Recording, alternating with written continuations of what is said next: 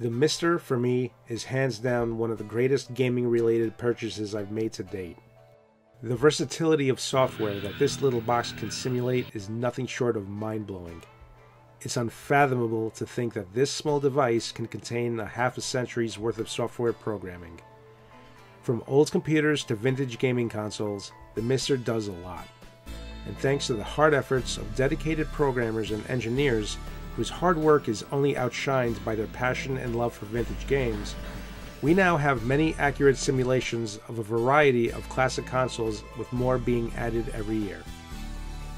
While the MiSTer has claimed dominance in my gaming setup, I have spent the better part of a year waiting for Porkchop Express's MiSTercade, a device that takes everything that's great about the MiSTer project and converts it into a plug-and-play solution for arcade hardware that uses the JAMA standard.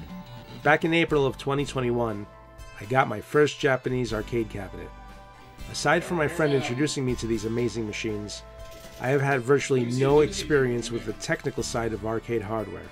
That's right, I am new to arcade hardware, and as if the planets had aligned, once I ordered my arcade cabinet, MiSTercade was announced shortly thereafter.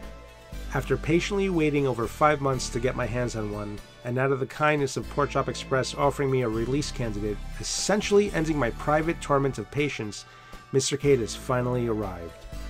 But the real question is, how plug-and-play is it? Well, let me tell you something.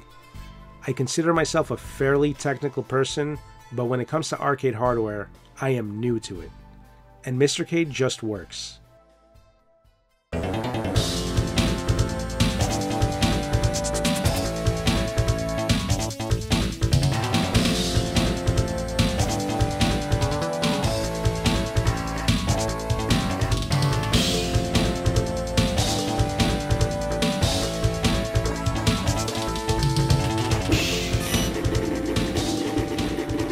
However, that doesn't mean that I didn't run into any problems in the beginning.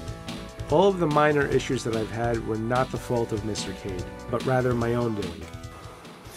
Alright, so I connected the MiSTercade, and this is the first time I'm going to boot it up. Either this went right, or something is going to go terribly wrong. And in the world of arcades, things usually go wrong. And I've never tested this arcade cabinet out before, so this is it. Let's find out.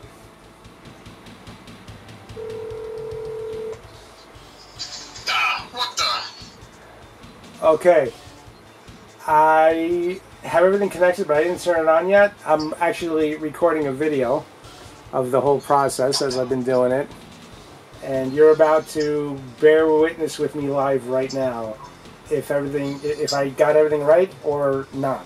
Oh, alright, ready. I got it. This is my moment. I have no idea. This could go right, this can go wrong. Alright. Do you know what you're doing? I follow the instructions as closely as possible. We're gonna. Okay.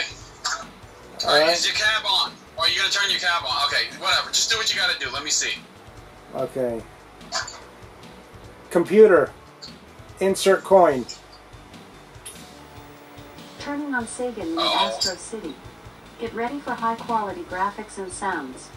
This cabinet allows impressive and exciting... No fucking way! Are you fucking First off, serious? the very first time I plugged MiSTercade into my arcade cabinet, it booted up, and within seconds, I saw the familiar MiSTer interface we all come to know and love. However, my harness wiring was off. Very off. Alright, so... this is great. I got it working, but it looks like the way I put my controls in, I have to rotate the joysticks. Everything is just off. I press right, it goes up. I press to the left, it goes down.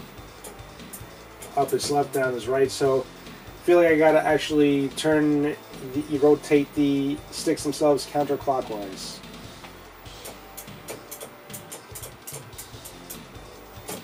Yeah, up is left, down is right, right is up, left is down.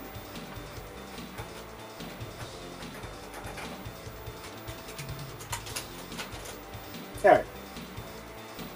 We'll figure this out. But thanks to the guidance of MiSTer add-ons and the control utility software built into MiSTer, I was able to solve my wiring issues fairly quickly, and shortly after, I was fully up and operational with MiSTercade. Now, everything I love and enjoy about Mister is here in my JAMA arcade cabinet. All of the sophisticated programming that went into MiSTercade for use in the JAMA arcade cabinet has been taken care of for me. All you have to do on your end is to properly set up the micro SD card, and Porkchop Express already has the instructions and necessary files for you to follow on his GitHub. After that, it just works. All of the controls have been mapped out for me, so I spent much less time trying to configure them and more time just playing the games. And thanks to the feedback from the beta testers Porkchop has selected to send early prototypes of MiSTercade to, we now have what is basically a perfect device that is not only an incredible value for its cost, but has additional cost savings when you consider the average cost of just one arcade PCB. Speaking of arcade games, I tried out a lot of Hotego's beta cores at first, shortly followed by the Neo Geo core.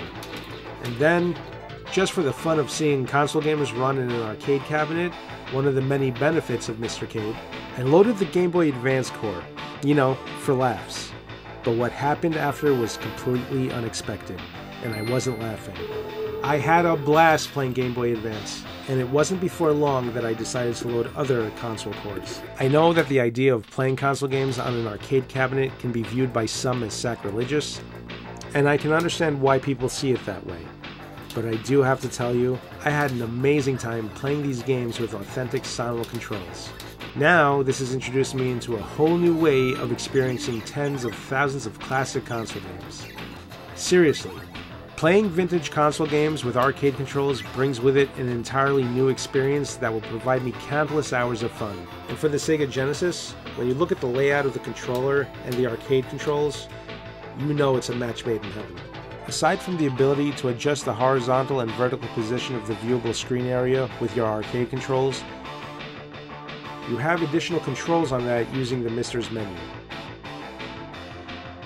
Of course, my main focus from the start with MiSTercade was the ability to play arcade games on real arcade hardware. But now, I just might find equal time playing console games as well. So is MiSTercade worth it? If you're running emulators off of a Raspberry Pi, a Pandora's box, or even a PC inside your JAMA arcade cabinet, MiSTercade will more than likely open up a new world of gaming experiences for you. You'll probably enjoy above all the sheer convenience of simply being able to turn off your arcade cabinet instantly without having to worry about properly shutting down the software first, just like a real arcade PCB. If you're only into using real arcade boards, I would still recommend buying a MiSTercade for your cabinet, as the Mister is the evolution of emulating the classics. It's not about replacing your arcade PCB, although you certainly can, but achieving accuracy has been the main goal of Mister from the start. And all of the amazing things Mister has been doing on our LCD and CRT screens has now been delivered to our JAMA cabinets as well. I just wanted to thank Porkchop Express for giving me a chance to purchase the MiSTercade early and get a review candidate in my hands and put it through its paces. I've had it now more or less for about a month and a half, 2 months, and it's been perfect every single time. I love it, and I just really wanted to say thank you. And I want to thank you guys for watching my review. I hope you liked it. If you haven't subscribed to my channel, please consider subscribing, click the like button, and share this with your friends. Guys, thank you so much for watching CONSOLEVISION, and have a great day. Take care.